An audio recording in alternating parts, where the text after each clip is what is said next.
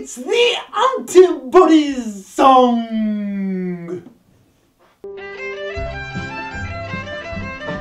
ANA and anti-Smith are for lupus, rheumatoid factor, rheumatoid arthritis. There's anti-centromere if you're looking for CREST. Double-stranded DNA is lupus nephritis. Anti-SSA and anti-SSB are the antibodies for Sjogrens Disease. Anti-RNP for MCTD. Anti-basement membrane is for Goodpastures disease. Anti-GAD for polymyositis. ANCA can be found in microscopic polyarteritis. Anti-GAD, diabetes mellitus. And anti-smooth muscles in autoimmune hepatitis.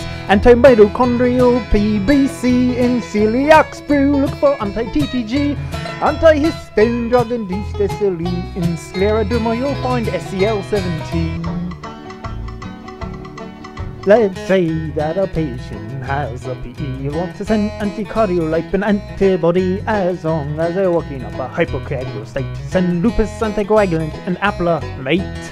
TSIs in Graves disease. Now let's say your patient has a high MCV, pernicious anemia it may be. Send anti-parietal cell antibody.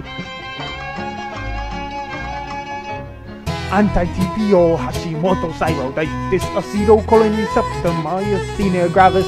Finally, anti-platelet antibody is not needed to diagnose ITP. That's all the antibodies for now.